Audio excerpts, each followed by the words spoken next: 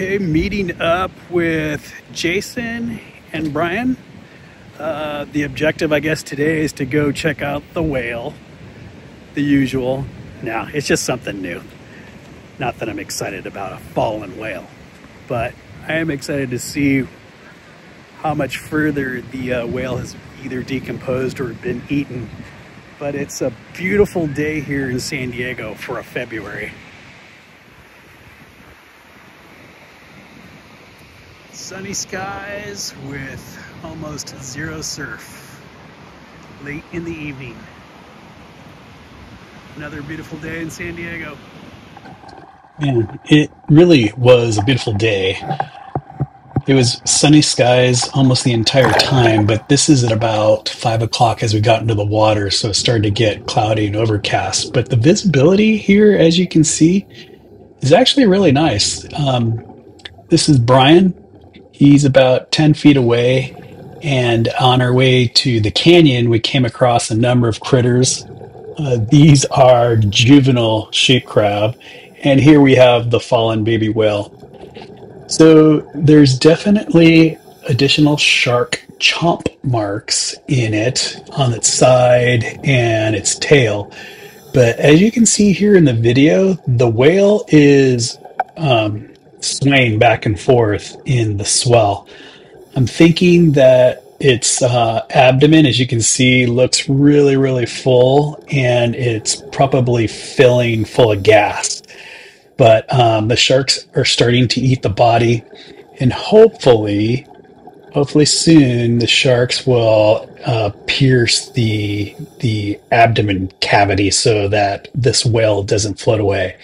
If that doesn't happen, then I'm afraid that the gases inside of its body is going to start to fill up, and this poor little guy is going to float away, and we won't be able to see the decomposition of the this whale. So it's definitely swaying back and forth in the swell. It's starting to get lighter and lighter. So hopefully a predator, I hate to say this, but I hope a predator takes a really good bite out of its abdomen so that it doesn't float away. And it looks like they're getting close. Looks like something is starting to venture up towards the abdomen, but it hasn't happened quite yet.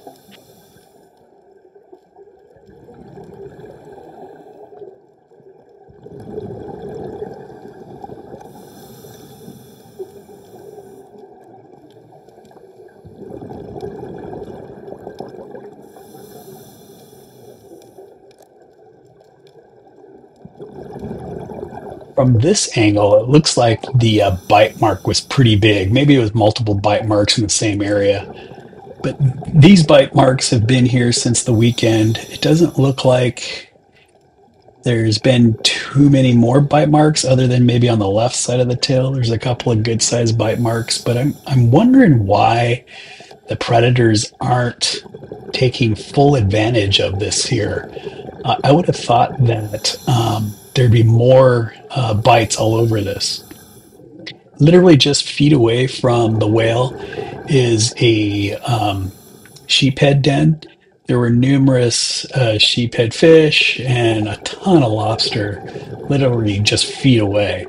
But obviously you get distracted when you see the whale there.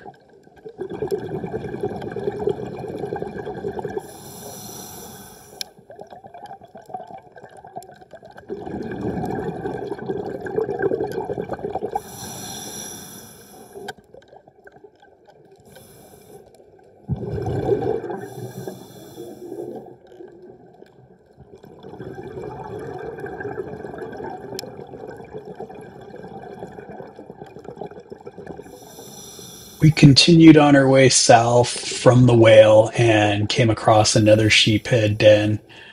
Lots of sheephead, and in this one, you can see there is a horn shark. An adult horn shark kind of tucked in there away. It didn't bother moving at all.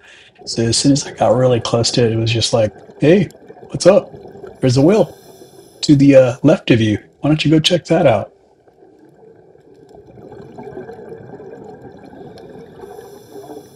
Lobster season's coming to an end here. Not that any of these lobster really care because they're protected in the preserve. There was definitely a lot of lobster hanging out, and I don't know if they are moving in because there's a really big food source right next to them.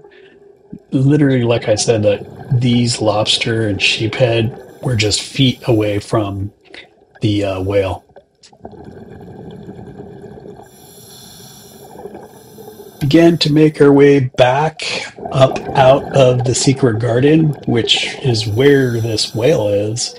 And I just love our corals. Again, another sheephead den just kind of tucked in just under these soft corals. And because it was a night dive, we came across several octopus just chilling in the sand on our way back to shore.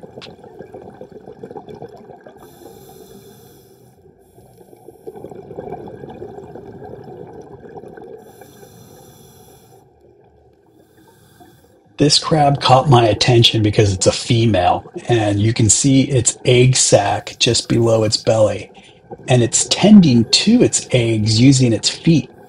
I don't know what exactly it's doing, if it's massaging them or cleaning them off, but it was kind of neat to watch.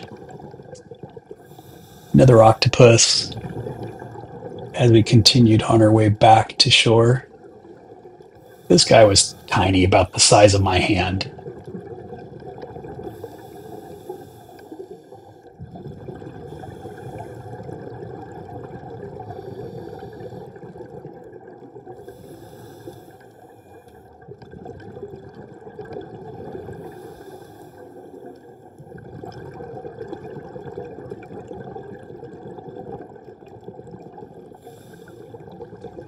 Here's another red crab. I assume this one's a male. Again, I can't really tell other than I know if it's holding its eggs, I assume those are the females. Here's Brian on our way back. Jason's the other light. Probably in about 20 feet of water, and we're just about to break the surface.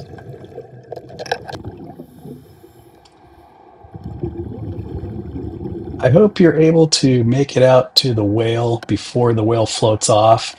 Keep your fingers crossed that maybe one of the predators takes a good bite out of the belly so that the whale doesn't float away.